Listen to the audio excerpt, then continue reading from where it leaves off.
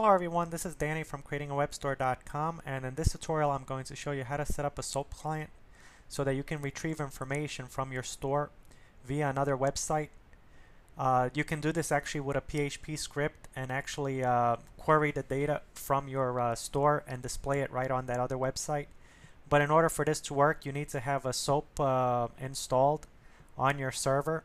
The way SOAP is installed depends on the type of hosting account that you have. For example, if you're on a shared hosting account, it is best to contact the web host and ask them to install SOAP. If you're on a VPS or a dedicated server, you can actually install SOAP yourself via shell. If you're on a Linux server, you can use the yum command. If you're on a WHM cPanel, you can use Easy Apache, which is what I used prior to testing out the SOAP feature in Magento. If you don't know how to use Easy Apache, you can actually take a look at my other videos because I have one on Easy Apache. So to figure out whether you have SOAP installed, you simply can create a new file in your Magento installation directory. You can name that file info.php. And then you can simply edit the file and add the following code. PHP info function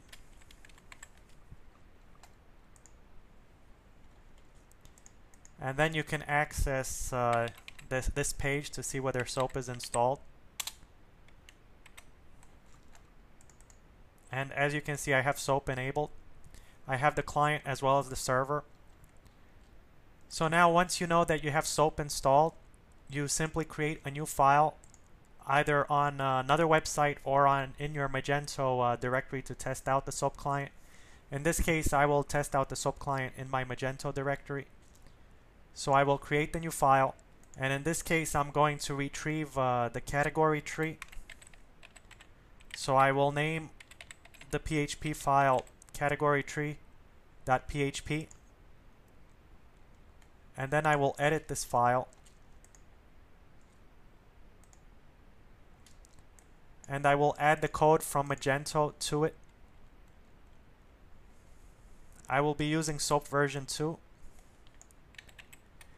If you need the link for this page, it's in the description of this video.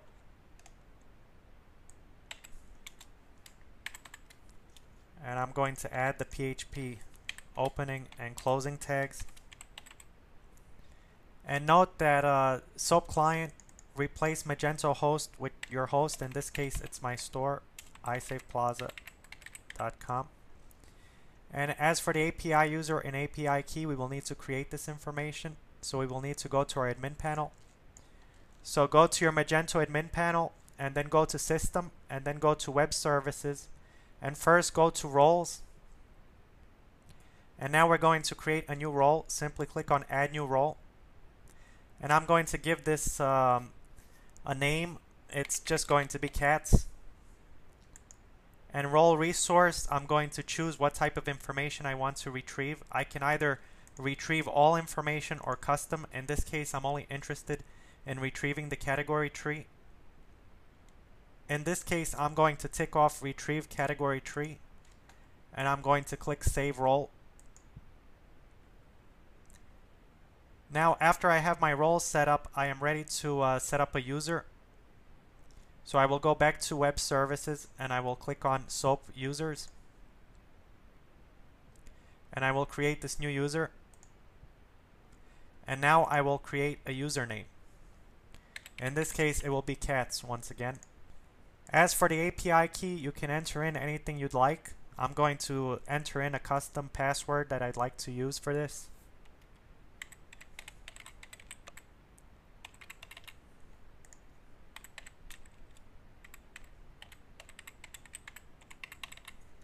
And now I'm going to go to user role and I'm going to select the role, which is cats.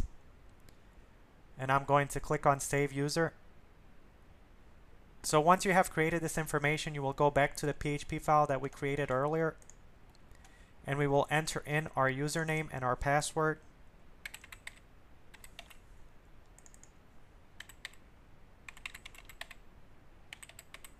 And we will save. And now, since this file is located in the root directory of my store, I will just access it via my domain /categorytree.php. And this is the category tree for my store.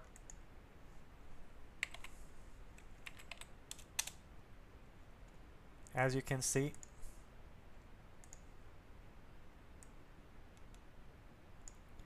So of course you can edit this file further and sort this information as you'd like and display it as you'd like.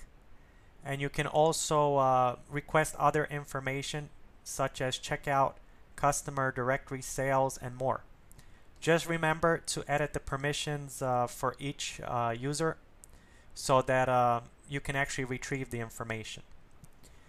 Thanks for watching. Stay tuned for more videos, and also be sure to check out creatingawebstore.com.